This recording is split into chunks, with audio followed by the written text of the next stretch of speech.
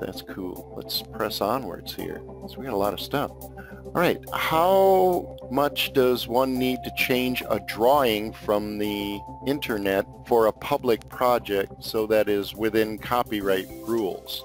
Asks Wal Gifford. And Wal's here all the way from Hong Kong today. The simple answer to that, Wal, is you can't do that without permission. You can't change a drawing. You can't change a piece of content that you find on the internet without permission. That's called a derivative work. And I guess technically you could mangle it beyond all recognition. You know, technically speaking, I guess, and this is not legal advice by any stretch of the imagination, if it was completely unrecognizable from the original, then I guess you could have at it. But my question at that stage would be, what's the point? You just can't do that.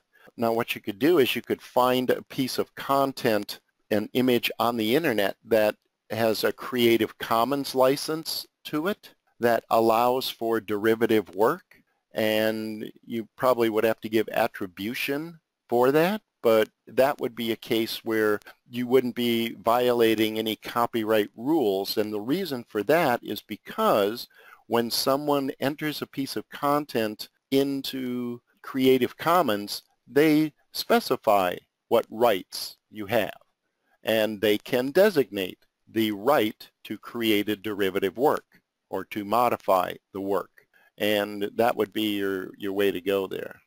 Or find one that's in the public domain. Sure, says Susan. So basically it again boils down to rights. If it's in the public domain, then you have the rights to do pretty much whatever you want to with it, for the most part. And if it has a Creative Commons license that lets you do such a thing, then you can do what's called a derivative work. In fact, I think that's in my, I've been messing around with some stuff. Let's go to, this is called Wikimedia Commons, and this is called Media of the Day. I'm going to put this link in the chat box. So here is kind of where I visit once in a while, kind of on a regular basis actually. You can find stuff that has Creative Commons licenses. So the other day I wandered over here and I was looking through stuff, and you can get footage, and this is just kind of a really spooky, goofy video here. Sometimes they have music. Here's a Gregorian chant. But I was playing around with this a little bit, and let me see if it's still on here. I found this thing, and this is called Llama Drama, right?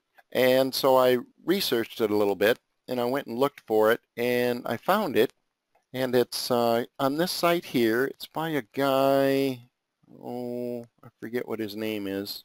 It's around here somewhere. But essentially, it's like as part of an open source project. So it's a bunch of animators essentially just screwing around with stuff and putting their work out so that others can play with it, and modify it. And it's just like a cool little video thing. Oh, Pablo Vasquez is the dude's name. Just really fun. It's got a great music score to it.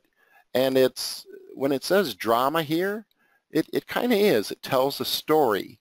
And that's why I liked it. And it's just so well done that I thought, well, if he's going to let me, yeah, I'll go ahead and download it.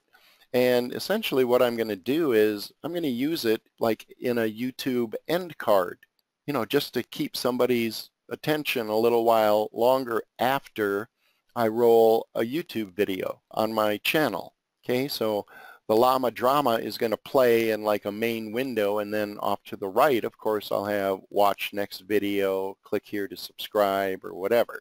But, it's just a nice little engaging piece of content. And heck, there's two of them.